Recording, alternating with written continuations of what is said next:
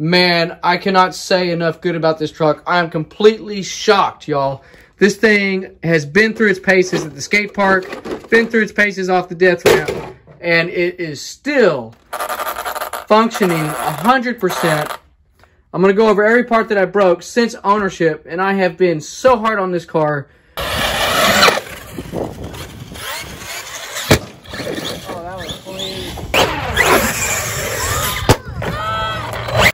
Roofless. I don't even think the X-Max would have held up this good. Plus, this car performs 20,000 times better than the X-Max. I cannot believe it, y'all. Did you see those chassis slaps in the skate park?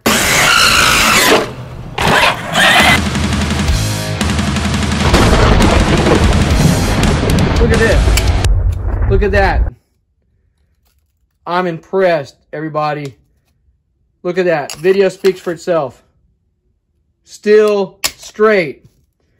If anything, there's a little bit of a tiny bit, if I might not even be seeing it right, but are you kidding me? After all that abuse? Way to go, Team Corally.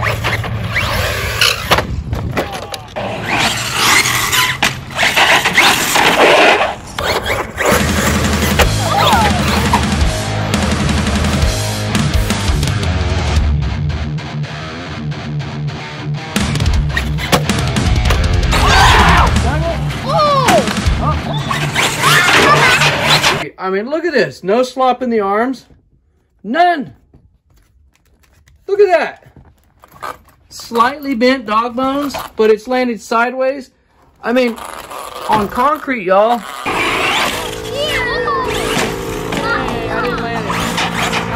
And they're just barely bent. Shocks are still good. Oh! Chassis slap. That was bad.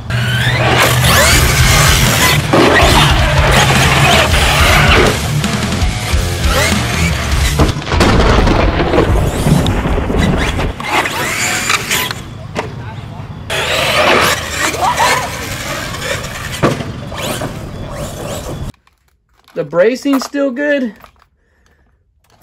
Oh, looks like we bent the front shock tower, but it's minor, still usable. I mean, good grief, y'all. So far, besides the wing, these are the only parts that I've broken.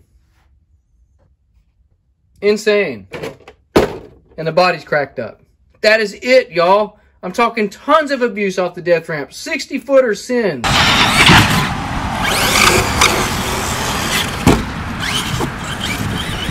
Over the palm trees. Quads. Backflips, front flips, you name it. Front flip to backflip. Front flip to triple backflip, mind you. Only car that I've ever landed that with. Front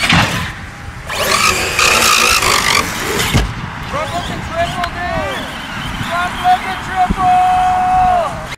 Team Corally Kagama is the best RC car basher that I have had on this bench in the shop. And that is huge, y'all. Massive.